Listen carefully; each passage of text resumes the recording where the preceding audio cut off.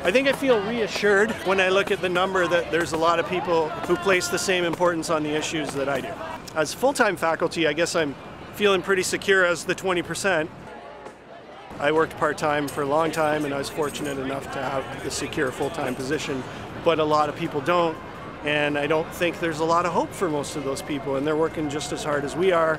How has it been picketing at First Round?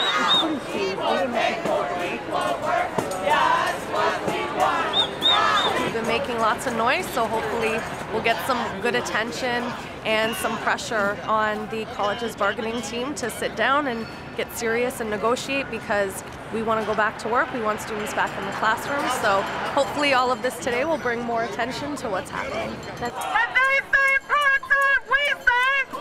When they say part-time, we say. When they say part-time, we say. The reason we're here is for fairness for our faculty, and it's fairness for contract faculty, for precarious workers. We can't let that continue. It's happening all over in the new corporate world. We can't let this government turn the colleges into a corporation where we don't care about people. It's unacceptable, it's unconscionable, and all of us have to rally together to stand up to do what's right. There's contract faculty that I met on the picket line. One of them had been here for 18 years.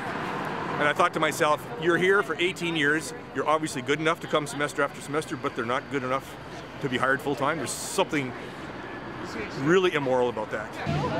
You can't have a sustainable workforce if all the positions are part-time and temporary. And you can't have a thriving economy if everybody's working part-time. Nobody's going to be buying houses, nobody's going to be buying cars, nobody's going to be doing home renovations, all that kind of stuff. Precarious employment's been around for a while, and it's unfortunately just become so entrenched in our workforce and our labor market, and I think it just needs to stop. We need to have more full-time positions, otherwise young people today, they're not going to have full-time positions either. Solidarity! Solidarity! I think today shows that the faculty are united, and they are working very hard to make sure that they get fairness for all of the faculty. What do we want? When do we want it? Now! Who's got the power? We've got the power! What kind of power? Union power! I really feel good about this because so many colleagues who are not equally paid for the work we all do together.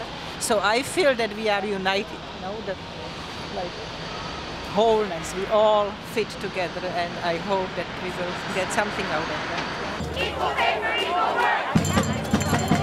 Equal pay for equal work!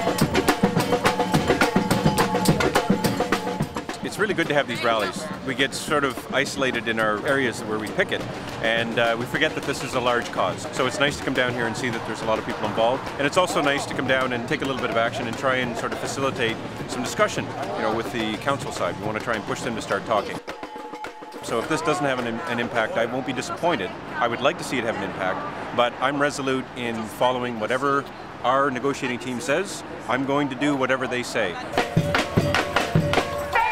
I am really stunned and amazed with our members this round. I mean, you have 12,000 people who are out here walking. It's not on wages and benefits. It's not about individual gain. It's for the collective good and the future of our system. And to our faculty, stay strong. We're amazing, and we'll win this.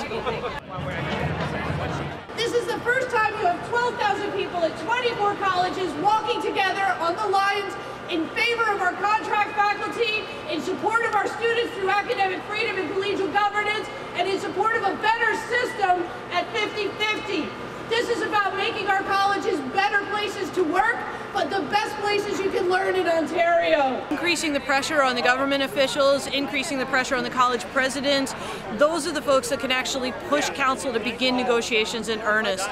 We're ready to negotiate with them, but they have to address these concerns around quality and fairness. What they tabled in July would have meant that when people retire, they would not be replaced. They might try and force an offer vote on you. And if they bring you that offer vote, and if that offer vote contains concessions that they've tabled already, what are you going to say? No!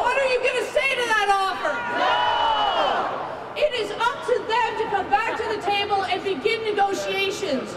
The current council, they have no desire to make a deal with us to increase any type of fairness in the number of full-time faculty we have and how we treat our contract faculty. And if we stay out here and get the message to the public, and in particular to the government, they will force College Employer Council to get back to the table and do some real bargaining. So Minister Matthews, Premier Wynne, you know, get on the phone. You fund those colleges in the main. You can exert some pressure on them, and that is simply to say to the College Council, get your asses back to the table. Listen to the people that know how the colleges work, know what the students need.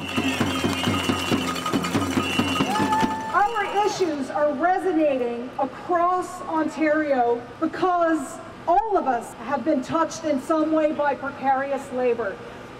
And I want to say something here right now, that this is not just a strike.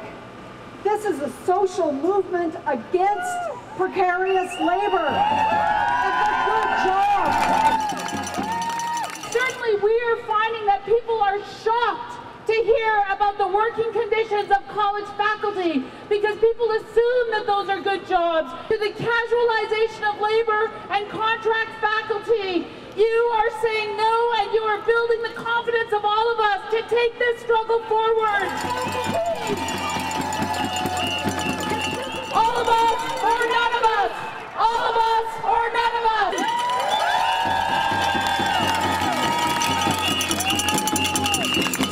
It is not the norm to have a partial load, part-time, precarious work situation that does not allow you to pay your bills. Contract faculty have to actually apply for their job every 4 months. We have had the most tremendous support from our students. Faculty working conditions are student learning conditions. They know it. They've been out supporting us in droves. They've been coming to our picket lines. There's a petition with over 100,000 signatures on it to ask for their money back because we're not getting paid. They're not getting their classes. Sometimes you don't know until after the semester has already started if you're going to be teaching a course. This leaves you with very little prep time. Of course, we have to spend weeks every year when we're not getting paid. I myself have designed courses where it ends up being part of a degree program. I'm not good enough, however, to get a full-time job. So again, I'm not going to take up too much time. I've been teaching part-time at George Brown College for over 12 years.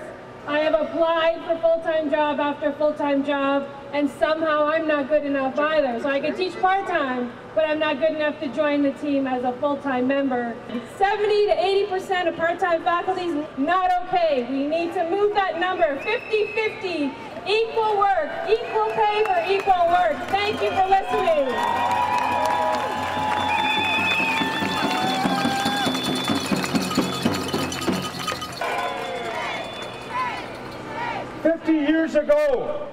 50 years ago, this province created a college system to provide people like me and others the education to be able to make a decent life, to hopefully get a decent job, have the ability to raise a family.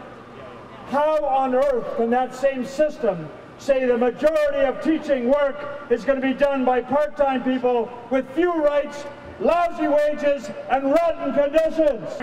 Get decent work back in our colleges. Solidarity is Take this back with us. We're going to take this energy back to the lines. I have a couple of actions that you have to do if you haven't done them already. One, go to our website, collegefaculty.org. Super easy to remember. Write that letter. We already have 5,000. We need another 1,000, so make sure you do that. Call your MPP. Our government needs to know that they need to take action because it's our campus, right? Whose campus is it? Our campus. Whose campus? Our campus. We got this. When I say OPSEU, y'all say strong. OPSEU. OPSEU. When I say socialist, y'all say hip-hop. Socialist. Hip-hop. Socialist. Hip-hop. When I say OPSEU, y'all say strong. OPSEU. OPSEU. When I say socialist, y'all say hip-hop. Socialist. Socialist. socialists. We the workers built this land, blood, sweat, and tears. The ones who toil the soil, the ones who grind the gears. It is we who plow the prairies under the summer sun. Walk a life of work, but the journey's never done. Build the cities where we live, connect the bricks to mortar. Strike the one is feeble, so shoulder touch shoulder. The burden gets shouldered. The certain we soldier, 9 to 5, side by side, surviving on Folgers. Hands hold a power greater than the House of Gold.